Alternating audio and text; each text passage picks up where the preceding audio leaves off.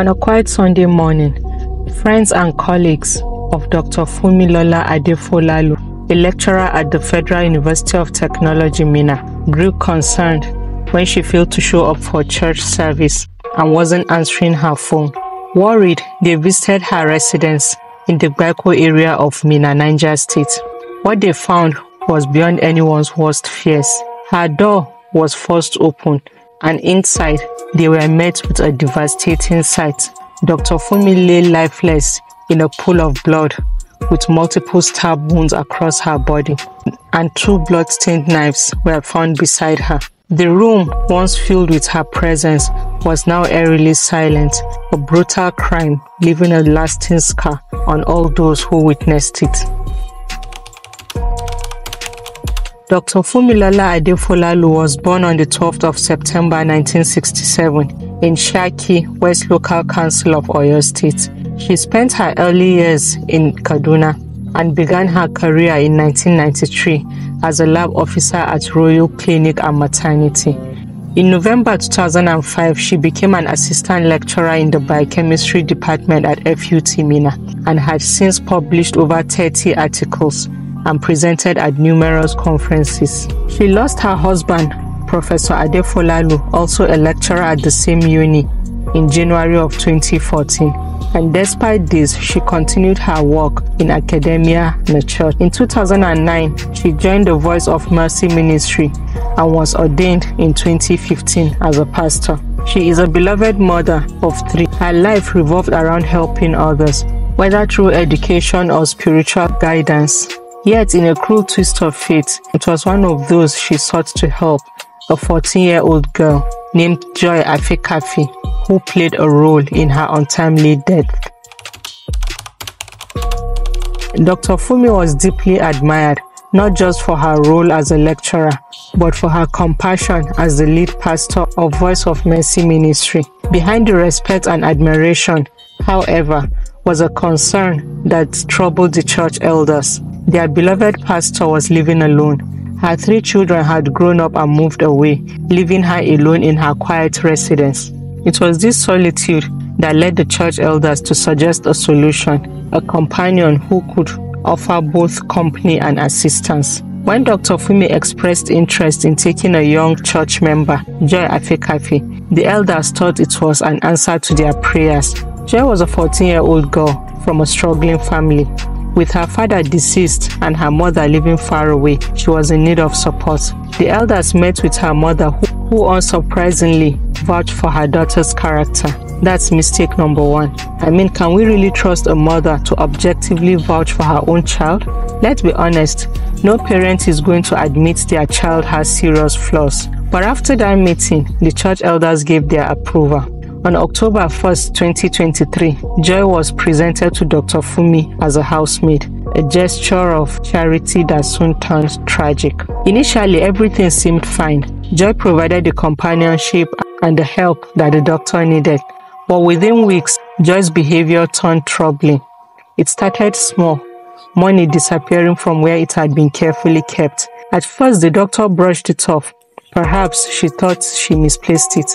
But the incidents grew more frequent, and when confronted, Joy denied any involvement, even though they were the only 2 at home. The once quiet and seemingly innocent girl soon began to display a more sinister side. She became increasingly disrespectful and defiant. It became clear to the doctor that this was not the quiet companion she had imagined. The church elders were informed, and they advised Dr. Funmi to dismiss the girl before the situation escalated. Concerned for her safety, the pastor made the difficult decision to let Joy go just a week before her tragic end. That decision proved fatal.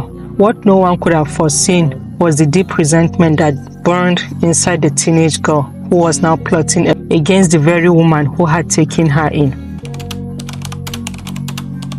Humiliated by her dismissal, she conspired with 2 schoolmates, Walex and Smart, to exert revenge on the woman who had once shown her kindness. With her accomplices by her side, Joy returned to the home she had once lived in, but this time with a single purpose in mind: On the evening of October 28, 2023, at about 4:30 p.m., Joy knocked on Dr. Funmi's gate under the pretense of making amends. The pastor welcomed her back in, unaware of the danger lurking nearby. According to Joy's confession, once inside, they began to talk. As they were talking, she had another visitor who came to work at the house. But as he was leaving the premises, her accomplices forced their way in. What followed was a brutal. First, they struck the doctor with a wooden stool on her head. Then Wallets and Smart, armed with knives, attacked the pastor, her repeatedly in the stomach, arms and legs. Her final words, calling out for Jesus, echoed through the house. After murdering her, they ransacked the home, stealing her phone, laptop and even the battery from her car before fleeing on a motorcycle. The next morning, around 10 a.m., colleagues and church members arrived to check on Dr. Funmi when she hadn't attended church. They forced the door open and found her lifeless body. Her home had become the scene of an unimaginable tragedy. The police were immediately called and her body was taken to the IBB Specialist Hospital in Minna.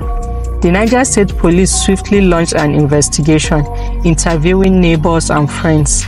By October 30, 2023, 14-year-old Joy Afekafe was arrested, found hiding at a residence in the Begano area of Minna. In her confession, Joy admitted to being the mastermind behind the murder, revealing that their initial plan was only to teach her a lesson, but decided to kill her to avoid being identified. Dr. Funmilola Adefolalu was laid to rest on November 18, 2023 at the Christian Cemetery in Minna. Her funeral was marked by profound sorrow. Mourners, including family and colleagues, church members, wept as her coffin was lowered into the ground. Her daughter, Tolu, and son Sheyi expressed grief and disbelief, recalling the milestone their mother would miss. Almost a year after, Wallets and Smart are still at large. They haven't been found. The investigation was transferred to the state CID for further action. In the end, the most heartbreaking truth of all was that Dr. Funmi welcomed her own killer into her home, a woman who had built her life around helping others, whether through teachings, her faith, or charity, had extended that same kindness to Joy, never imagining it would lead to her own death. In her desire to offer hope to a young girl in need, she unknowingly brought in the very person who would take her life. Her legacy will forever be a reminder of how kindness can sometimes invite the deepest of wounds. Yet, despite the darkness that clouded her final moments, her light, the kindness she showed, the lives she touched, cannot be extinguished. While this shouldn't discourage us from being kind, it should encourage us to be wise. Pay attention to the warning signs. Trust, but also protect yourself. Surround yourself with people who respect your boundaries and don't take your kindness for granted. Ultimately, helping others is a beautiful act, but self-awareness and discernment can prevent it from turning into tragedy. Let's carry forward Dr. Funmi's legacy of generosity, but with the understanding that it's okay to say no and step back when necessary for your own safety and well-being. May her soul rest in perfect peace. Please leave your thoughts about this case in the comments. As always, thanks for tuning in, guys. Don't forget to like, share and subscribe. See you in my next video. Bye.